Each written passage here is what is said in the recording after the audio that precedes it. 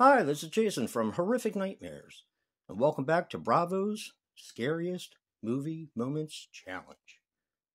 Now, this is the segment I'm doing with my good buddy, Joe the Horror Man, where we're going to look at all 143 of Bravo's scariest movie moments spread out over 3 specials. We're going to tell you the moment, whether we agree or disagree.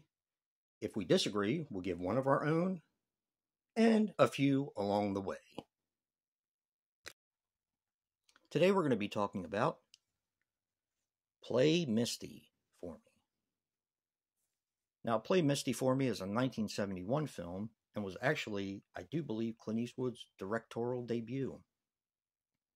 Now, this comes in at number 26 on the second list of Bravo's even scarier moments.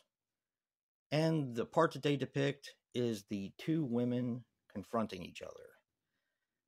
That one I'm going to 100% disagree with. I still think, to this day, as many times as I've seen this film, the scariest part is when she's getting ready to stab him. And he basically moves, he's in his bed and he moves out of the way just in time. That is just creepy. Very, very creepy. Now, some other scary moments is, of course, when she calls in to his radio show and she's starting to take over his life now, and she feels very needy, and he doesn't really know what to say to her in order to make her feel better. Because, she's starting to be clingy and he doesn't want that.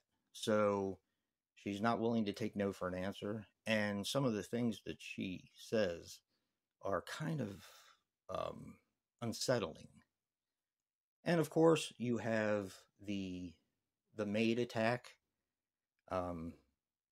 where the portrait that was painted of him gets sliced and diced, which is awesome.